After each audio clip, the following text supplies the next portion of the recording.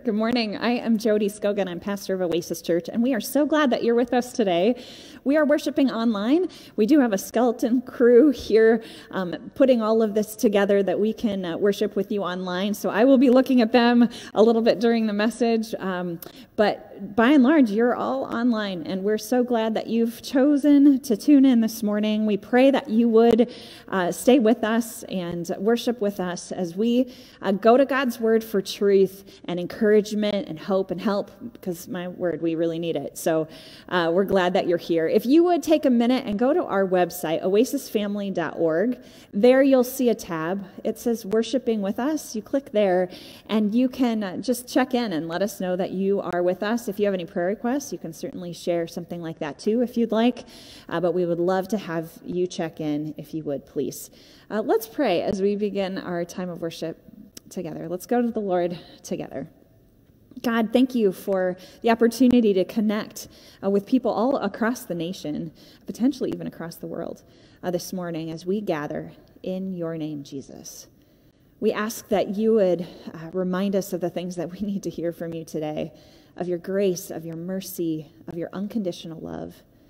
And God, would you just coach us a bit today? Would you lead us a little bit closer to your heart for us, God, and how you'd like to speak into our lives with goodness and truth, and lead us here, Lord, that our hearts would be drawn to you, God. It's in the name of Jesus Christ we pray. Amen. Amen. Well, we're going to begin by worshiping the Lord. He's the way maker. He brings so much of what we need. And so if you're at home, feel free to stand if you'd like to. You can stay seated, whatever. But let's draw our hearts to God out of the truth of who he is and praise him.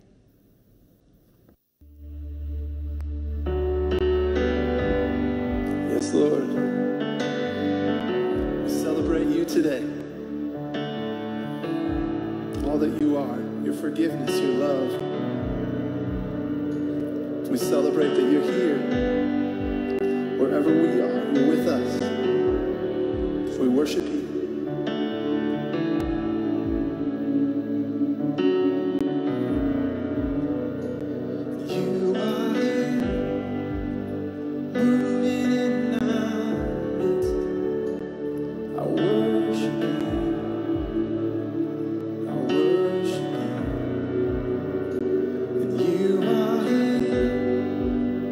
Working in this place, I worship you.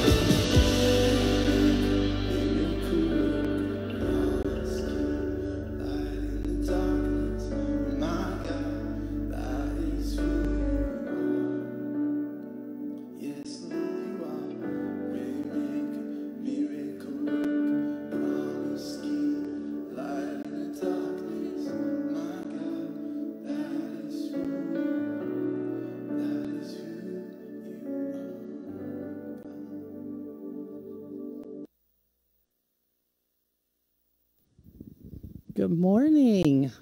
My name is Christine, and I'm here to do the children's message this morning. And even if you don't have kids with you around the computer or the TV or whatever you happen to be watching us on, this is for you as well. We're going to do some interactive stuff this morning, so we need you online on the comments because today's a very special day. Today is the day that we start our countdown to Christmas.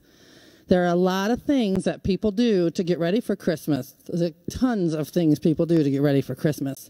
And so what I'd like to see are some of the things that you do out there online, community. And kids, if you're around the TV or the computer with your mom and dad, give them some ideas to put into the comments. What are some of those things that we do to prepare for Christmas? When you think about getting ready for Christmas, what are all of those things? I'm going to give you a minute or two to kind of come up with some ideas and put them in the comments on our live stream.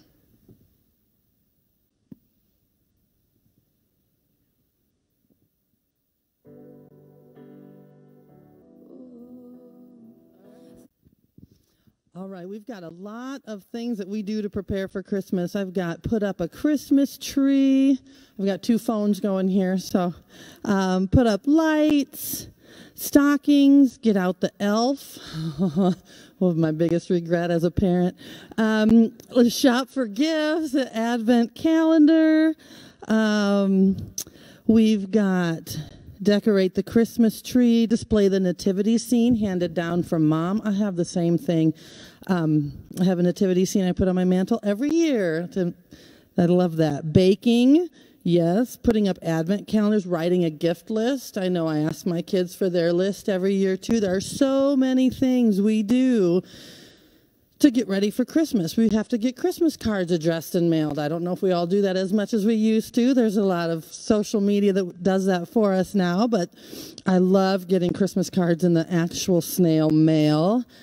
Cooking, and all the food for Christmas dinner and the cleaning and the getting ready for company to come over. If you host Christmas, so many things to get ready. And while we're preparing and getting ready for Christmas, there's something else we have to be prepared for as well. Jesus promised that he would come again, and the Bible tells us that we must be watching and be prepared for him when he comes. So we prepare so much for Christmas. What can we be doing to preparing for him to come again? We prepare for his birth, but we're also in the middle of preparing for him to come again. We all know when Christmas is coming, but we don't know when Jesus is coming again. And the Bible even says that no one knows the hour of his return. Not even the angels who announced his birth know when he will come again. So I want you to think about, as we listen to Pastor Jody's message today, ways that you can be prepared and become and how we might prepare for him when he is coming again. Maybe kids out there, you want to draw a picture of what that might look like, or make a list of the things you want to make sure you're remembering to do every day as you prepare, because we are preparing for Christmas now, but always and every day we're preparing for Jesus' return and for him to come back. That's what we're here for. So take some time, draw your picture, make a list, and enjoy the message that we have from Jody. Thanks.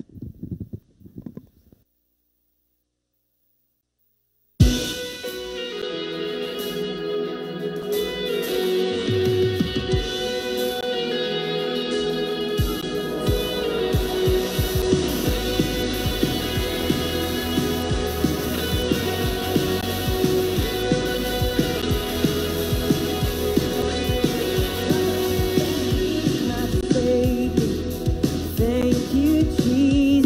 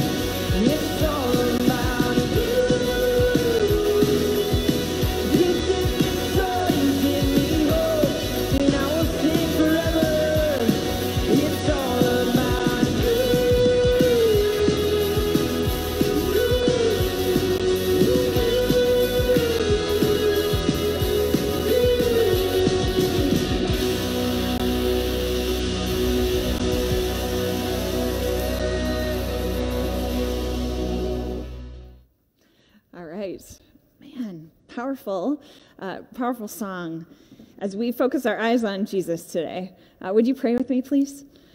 Lord, this time of a message, I pray that you would speak, Lord, that the words of my mouth and the meditation of my heart would be acceptable in your sight, Lord. And if it's not, I pray you'd stop it, or that you would redirect it, God, that each of us might hear from you today by the power of your Holy Spirit. It's in the name of Jesus we pray. Amen. Amen.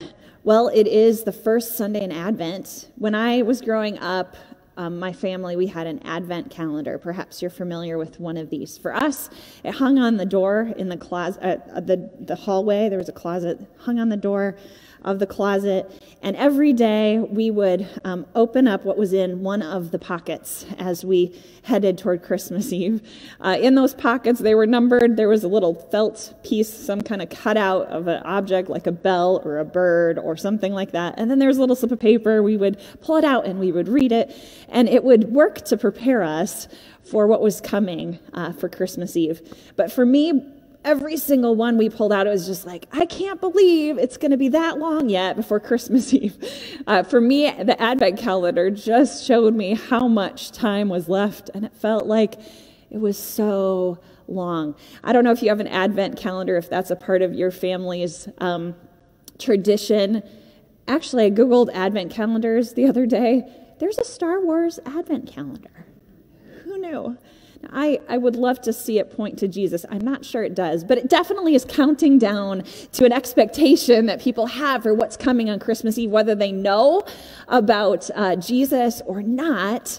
My hope is that even an Advent calendar like a Star Wars or a Lego one would help them anticipate what's coming. Another thing when I was a child growing up in our home church was the Advent wreath.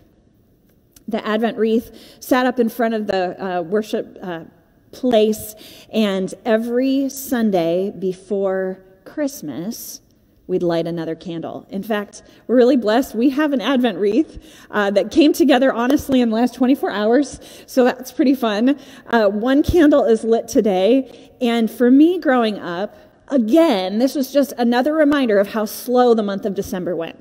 Basically, like, seriously? We're only on week 2? We have 2 more weeks left? And as a child, it felt like weeks. Well, I think for us adults, weeks go faster now. But for kids, they seem to go slower. And so every week, there would be one more candle lit. And it, again, felt like so long, so much waiting. That was a bit of my experience around Advent. And the thing is, the waiting, the impatience maybe that we feel sometimes as kids, maybe us as adults too, is just a snippet of what God's people were waiting for in the Messiah. Waiting and longing for what was anticipated.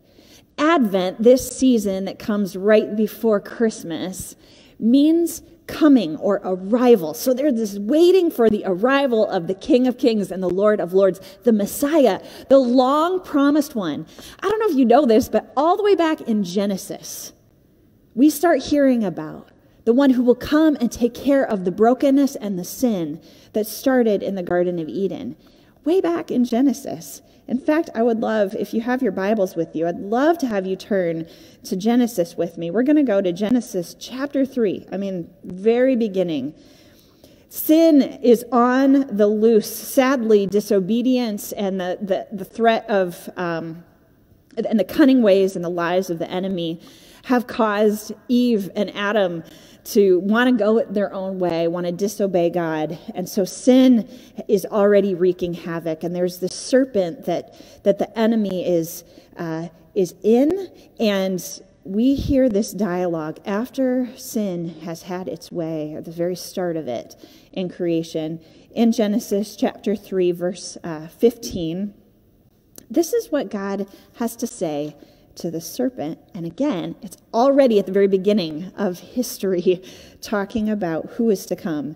And it says this, God says to the serpent, verse 15, I will put enmity between you and the woman, he says to the serpent.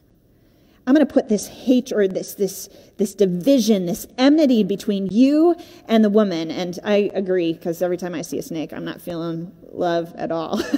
I know we have one Oasis family that has a snake as a pet, but and I've seen it, and yeah, I mean, I'm not feeling super connected to it. Okay, so I will put enmity between you and the woman, and listen to what God says, and between your offspring of the serpent and her offspring. Now, who is God talking about? Eve's offspring. We know that there will come a Messiah who will have something to do with the enemy of God, will have something to say, and it's not a loving relationship at that point. There is enmity between the enemy and the Messiah. And what's going to happen? It says, he shall bruise your head. That's the Messiah. Will bruise your head, serpent. Which, by the way, if you're going to have an injury, your head is not the place you want it to be. And yet there will be injury on the other side too. God says, and you shall bruise his heel. We look ahead from this point to the reality of the cross. There will be a day, God says, that the enemy will bruise the heel of the offspring of Eve. But a lethal blow will be brought to the enemy on the cross and in the resurrection. So way back there, we start hearing about the Messiah, the promised one, the one who will come and destroy evil and death and the devil. And then we go to Isaiah. Isaiah, again in the Old Testament, it's prophecy hundreds of years before Jesus comes to earth. And there's tons of prophecies about the Messiah. And Jesus, in him, all these things come true. But let's check out Isaiah chapter 9. This is probably the messianic prophecy that we hear most during Christmas time. Isaiah chapter 9, verse 6. For to us a child is born, to us a son is given, and the government shall be on his shoulders, and his name shall be called Wonderful Counselor, Mighty God, Everlasting Father, Prince of Peace. What's his kingdom going to look like? What's his reign going to look like? It goes on in verse 7. Of the increase of his government and of peace, there will be no end. Sounds good to me. Yes, please. Sign me up. On the throne of David and over his kingdom, to establish it and to uphold it with justice and with righteousness from this time forth and forevermore. The zeal of the Lord of hosts, of angels, will do this. The Lord of heaven's armies will see this come to be. So God's people, in the midst of the brokenness and the despair and even hopelessness sometimes, the lack of freedom, the captivity, the oppression, in the midst of disease and death and sin, are anticipating the Messiah who will come, all the way foretold from Genesis through the Old Testament and the prophets, especially Isaiah. And now it's time, okay? God is like, it's time for the main show. Jesus is about to appear, and we're going to read about that, and we're going to dig into that in Luke and Matthew chapters 1 and 2 here in this new sermon series called Prepared and Present. The prophets foretold this one who would come and make all things that are wrong right again. And we live right now, and this is the end of November 2020, in a time where we are understanding the angst of the waiting, maybe more than, at least in my generation, have experienced with the reality of COVID. We can't wait for this thing to be over, right?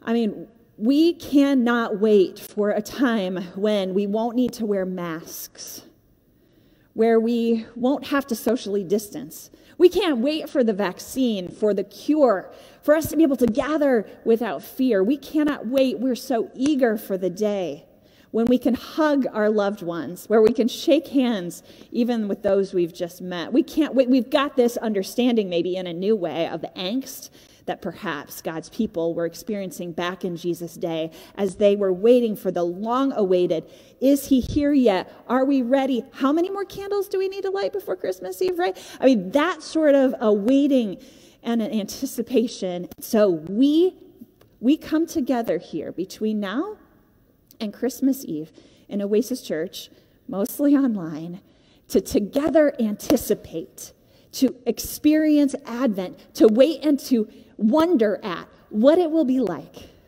when Jesus comes to make everything that is broken right again. So we light candles once a week, and we'll be doing that here as well. And the picture of the candle is so beautiful because in the darkest night, the light shines in the darkness. In John chapter 1, and we've been spending some time in John in the 2 sermon series that we've done so far, but in John chapter 1, it says about Jesus, in him was life, and the life was the light of men. The light shines in the darkness, and the darkness has not overcome it. Not even death could keep Jesus down. He is the light. So even in the darkest night, we look to him. Now, I think about a couple of horizons, and I want us to think about the reality of life and of a relationship with God in 3 horizons. I want to show you a couple pictures of, I think it was like last week or the week before. I caught some of God's wonder on camera with a couple of pictures of the sunrise that day, and I want to get those on the screen for you too. So in the darkest night, there's an opportunity at the break of day to look to the horizon, and slowly you start seeing a little bit of light and a little bit of color. And as the minutes clicked by, I was able to capture some of these pictures, and you can see just right there, you can see how there's this beam of light. You cannot see the sun yet, but you can see this beam of light. You can see evidence of the appearing, the coming. It's on its way, right? And so I think there might be a couple of more as we anticipate the reality of the sun rising. And today, and this week, and at the beginning of Advent here, we look with expectation, with longing for Jesus coming. We look for evidence of his preparation, his coming. And so the horizons I'm talking about that I'd like us to think about during this season are 3. 1, the past. We're going to look at the Christmas story. Over the next few weeks, we're going to be digging into parts of the Christmas story in Luke and Matthew in those first 2 chapters of each one of those books. And we're going to dig deeply into some people's lives who were radically impacted on that first Christmas. And we're going to learn some things we've never heard before. Now, we might be very familiar with the Christmas story. Perhaps some people listening maybe aren't. But we're going to dig deeper and hopefully be surprised by God at some things that we haven't realized before as we look back to the past when Jesus came on that first Christmas Eve. We're going to look there. That's one horizon, that of the past. We're going to look here at the present horizon. What is God up to today? What is he doing here in our midst, in our church family, in our world? How is he preparing us, and how is he present here in the present? And then the third horizon I want us to think about is that of the future. Christine touched on it. Thank you so much. We don't just anticipate Christmas Eve and Christmas Day 2020 because, good things can come that day. And even in 2021, we're hopeful for what's going to come. We talked about COVID. But none of those things will ultimately be the Messiah until Jesus returns. And he's promised to return throughout Scripture. And so we look at today, what's he doing now? How is he showing up to bring hope and help and healing now, not just in the future, but now through us, his people. And then lastly, the third horizon is the future. So past, Christmas. Present, now. Future. What is God doing to prepare and be present for what's to come in the future? And we're going to look to the anticipation of Jesus' ultimate return that will indeed bring all things that are wrong and bring it right. And wow, what a sweet day that will be. And it's okay if sometimes we feel impatient. Now, I don't know if you've looked around, watched the news, felt it in your own heart, but there's a lot of things that are broken right now. And it's in the midst of knowing and acknowledging that we feel the pain and the desire for things to get better, to be made right. And the only one who can ultimately make that right is Jesus. And then Jesus in and through us. So we're going to use that waiting, that expectation, that even impatience to take note. Now, one of the things about preparing and I think about this metaphor of a coach. Okay, so we actually have a number of people in Oasis Church who have been coaches or have been under coaches, and we maybe know the difference between a good coach and a not so good coach. And I like to think about God a little bit like a coach sometimes, so I'm going to use that metaphor in this series about coaches and about who God is. Well, when I met Dan, it was kind of a while ago now, 2000. He was a coach. He was a freshman basketball coach. And I remember even on our first date, Dan was sharing with me his philosophy about coaching. I remember him saying how he had had coaches who motivated players in different ways. You know, some motivate through encouragement, coming alongside, giving some individual encouraging coaching, and then some, maybe a different tactic. Kind of the yelling, like, gotta get it together, let's go. Well, maybe even harsher than that, right? I remember him talking even on our first date about his philosophy for coaching, and his desire was to be one who would encourage, who would come alongside. He felt like that was the best way. And I really believe that's such a cool picture of who God is, who desires to sometimes, a good coach needs to give specific instruction, maybe specific correction, and God does that. But he does that in love and with encouragement, challenge and invitation. Now, when it comes to basketball, for me, I think coaches had kind of a hard time. So I remember being in middle school. This was back when girls played 6-on-6 basketball, and I was a forward, right? So I was on offense, and I remember this very clearly. So it was time to go in because I did not start games. Okay, so it was time for me to go into the game, and so my fellow offensive team players, we get out on the floor, and man, here we go, and we're dribbling, and we take a shot, and then there's this like unusual amount of cheering that's happening, which was kind of new to me. And I was like, well, what's going on? And we go for a shot, and I think it's kind of cool because we're here in a basketball court right here. Center court.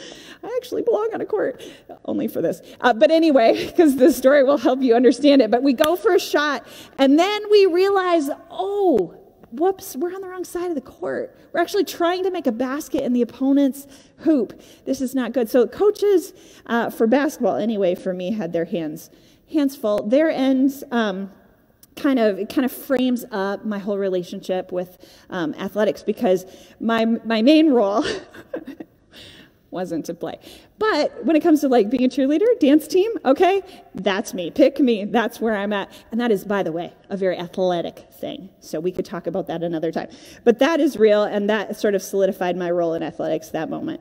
One of the critical roles about a coach is to prepare his or her team for what's to come. And one of the ways a coach does that is take note of strengths and areas in need of improvement, right? A good coach would look at the individual players and collectively the team and say, what am I noticing? What needs some encouragement? What strengths do I want to build on? What are some areas that need some shoring up? A good coach will work to prepare his or her team so that that team is prepared for game time. That team is ready for when it's time to play ball. That's what a good coach does, and I think that's one of the best attributes of God. He's a good coach. He looks at his team individually and collectively, and I like to think of that even with Oasis Church. And he says, man, I see that in him, and I see that in her, and I want to grow that. I want to help. I want to maybe bring some correction to that. I want to teach them a new way of living. I want to help them out.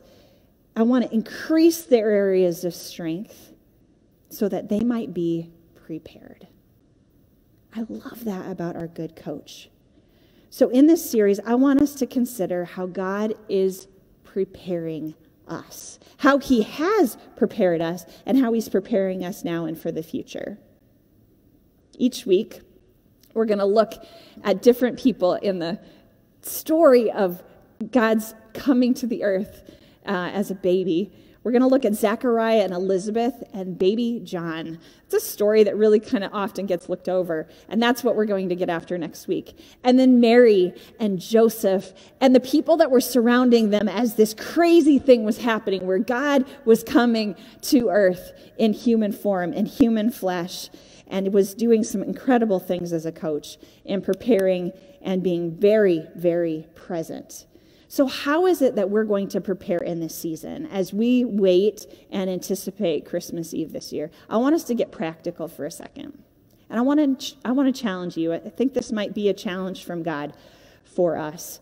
I want to invite you to prepare in a way that's maybe more deliberate, more intentional than we've done before. And honestly, I think that God has been possibly preparing us for that opportunity in the midst of such a strange season in our world. And that's to do something counterintuitive to everything else that we've been maybe taught or trained to do when it comes to Christmas. And I love that long list. And there are many, many things to do that Christine was inviting you all to contribute to. The list is long of things to be done to prepare. But I want to encourage you to work really hard at one more additional way of preparing. And that's kind of like Jesus. He flips things upside down often. This is going to be a challenge that might even be harder than actually doing something. My encouragement to you is to do less.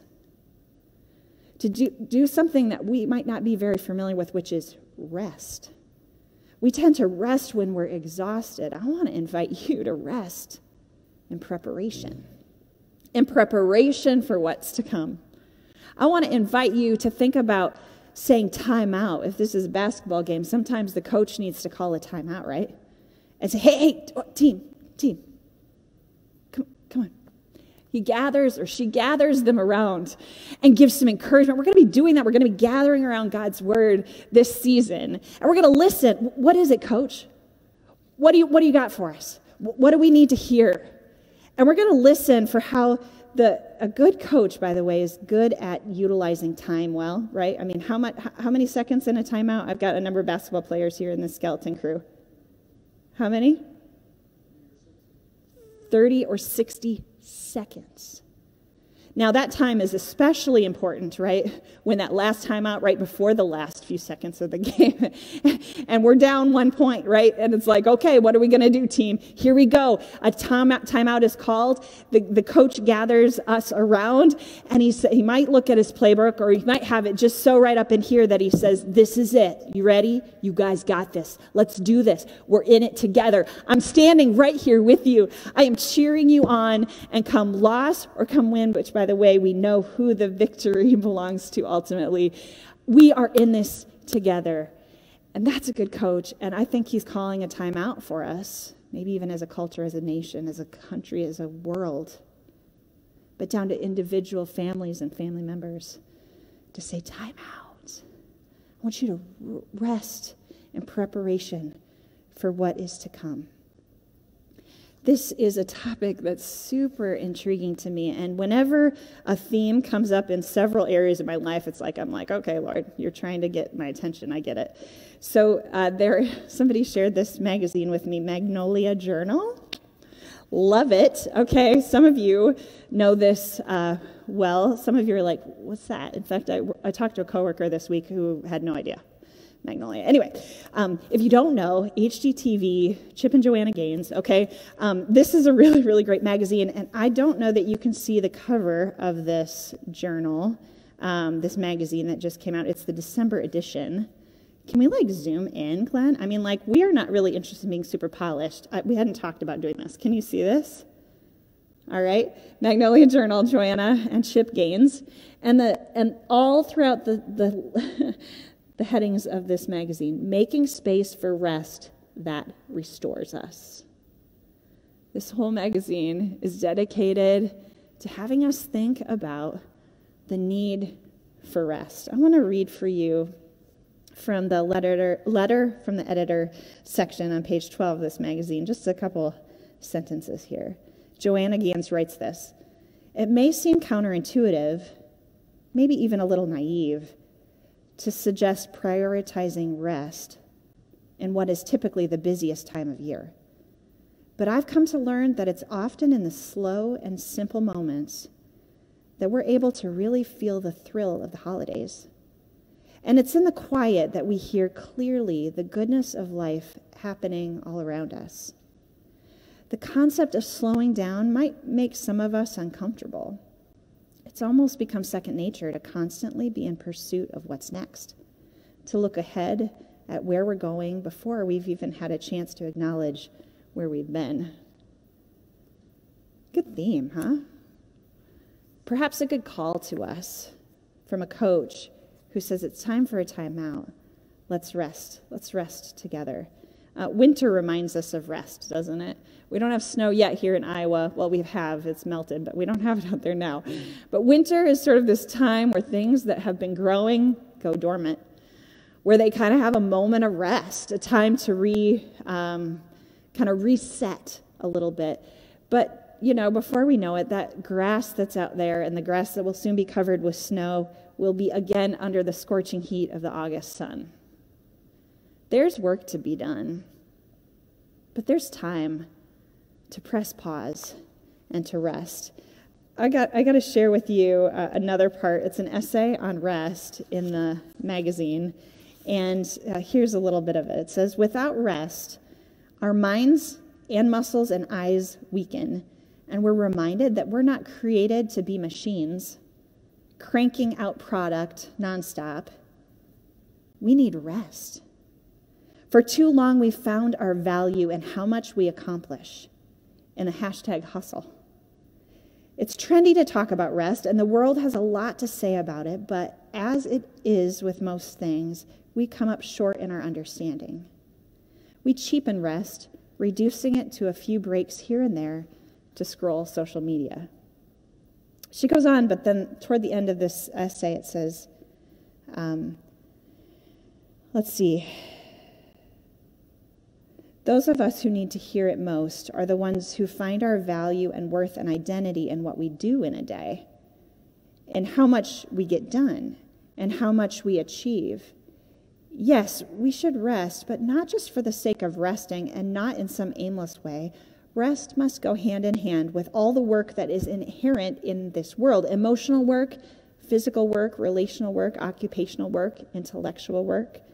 All must be accompanied by rest. We rest because it allows us to separate our identity from what we produce in a day. We rest because we can't put our best foot forward running on fumes. We rest because there is good work still to be done. Love it. Need it. I don't know about all the rest of you. I know for Oasis Church, our coaches, it's our leaders of our areas of ministry. We meet every Monday. And over the past couple months, really, we've been bothered, I would say, by the need to have a sustainable plan for Oasis Church. And a huge part of that is rest. How do we sustain what God's put before us if we just think we have to produce and work and do it and work harder and put in more hours, but instead a good coach invites us to rest when it's appropriate so that we can be ready to play the game when we need to? And I'm really thankful for our team of leaders who have a burden for us to do Oasis Church in a sustainable way, in a way that produces life. I mean, really, our name sort of is a mandate for us about not burning out. I mean, it sort of bothers us to say, well, things at the Oasis grow. They don't wilt under overwork. And so it's pretty sweet to see God's heart for us and that sort of mandate to us to do this in His way. And so His way, my friends, is to prepare us, and He promises to be present with us. This sermon series, and you can see the picture here, prepared and present. God was prepared and present in the very first Christmas. Today, He has been preparing us and is preparing us still and is present with us. And in the future, we are promised And we count on the promise that he is preparing us now for what that will be, and he will indeed be present. Jesus said to his disciples, go and make disciples of all nations, baptizing them in the name of the Father and the Son and the Holy Spirit. And remember that I will be with you even till the end of the age. So he is with us, the good coach, and by the way, not just on the sideline, in the game, walking alongside us, prepared and present. Prepared and present. So this season, let's take a moment. Let's get quiet. Let's put away our second-rate go-tos and go to Jesus, who's the one who is far better. What might it take? Imagine what this Christmas would be like if we were more prepared for Jesus' arrival and counterintuitively prepared in a way that means stopping and taking a break and resting. What might it look for you? I want to invite you to go to God and ask him very specifically, Lord, what is it that you would have me do or not do as I prepare for Christmas this year? What is it that you would have me do? Like a one-on-one conversation with a coach. What is it that you'd like me to do to be prepared and present this Christmas? Does it mean putting away social media for a time? Putting a limit on how much time I look at my phone. I was convicted of that last week after talking about go-tos. I think my phone is often a go-to for me, and it's a substitute. That's a poor substitute for a relationship with Jesus. Now, it's not like our phones or social media are a horrible thing. In fact, right now, praise the Lord, we're utilizing that tool to connect together. But there is a healthy balance. And so ask God, what is it, Lord, that you would have me do? And I'm talking to kids and teenagers and adults right now, all of you, to say, Lord, how do you want me to prepare my heart to greet you with expectation on Christmas Eve and Christmas Day and for the future? Perhaps one idea is every night, maybe light a candle as we think about how Jesus divides, illuminates the darkness. Light a candle and perhaps go to God's Word. And we're going to put on social media the scripture passage that we're going to dig into next week. So perhaps every night this week, you as a family or you individually read through that story, those few verses, as we anticipate and prepare for Jesus' presence. Maybe that's one way. We'll go to God and ask. Maybe you need some accountability. I know for me, it's one thing to set a goal. It's another thing to say, hey, would you hold me accountable? Perhaps you text a friend and you say, hey, this is what I'm aiming to do. Would you ask me about it once a week? Or would you ask me about it, whatever the routine is, so that I can be disciplined to do it or to not do it, to step away from something? So think about it. Make some adjustments. Next week, it's Luke chapter 1, verses 1 through 25 we're going to dig into as we turn our hearts to who God is, how he coaches, how he promises to prepare and be present in among us. Allow your heart to be quieted in just the way you need it under the care of the best coach ever, Jesus. Would you pray with me, please? Lord, thank you for your invitation to be in relationship with you. No strings attached. And thank you that you in your goodness just extend an invitation to relationship with us that has nothing to do with who we are or what we've done or where we've been. It's all about your love for us. There is not one person who is listening to this prayer who is not loved desperately by God, the best coach ever. And so would you lead us, Jesus, to do or not do whatever you're calling us as we prepare for you. Holy Spirit, we invite you to come in individually, in our families, in our homes, and in Oasis Church, that we might encounter you in a brand new way and find rest, to find rest in you. You're good. Thank you for your goodness. In the name of Jesus Christ we pray. Amen. I invite you to respond to this God of ours by worshiping together. This song is awesome, so powerful. Maybe it's the first time you've heard it, so you just need to listen and take it in. Sit back, close your eyes, or you're ready to jump in and sing. But let's worship him.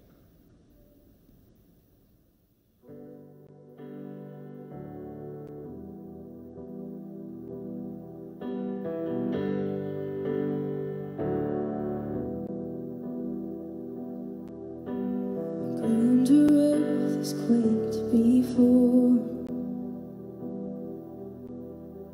moved by the sound of his voice. Seas that are shaken and stirred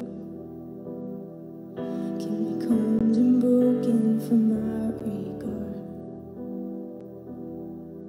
Through it all,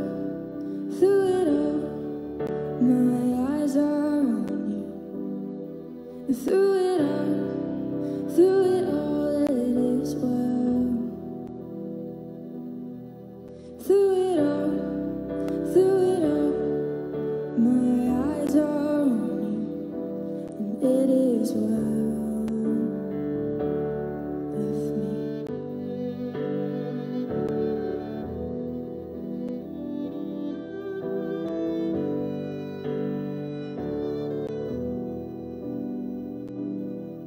Far be it from me to not believe,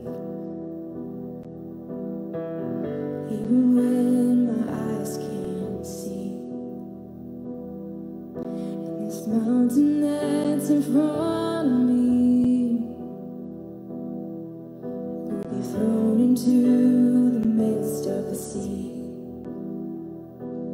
And through it all, my eyes are on you. And through it all, it is well. Oh, through it all, my eyes are on you, and it is well. It is well. So let go, my soul, and trust in him. The waves and winds soon know his name. So let go, my soul, and trust in him. The waves and winds soon know his name. So let go, my soul, and trust in him. The waves and winds soon know his name. The waves and winds soon know his name.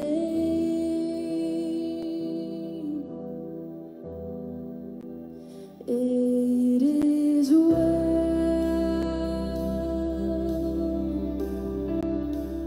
with my soul. It is well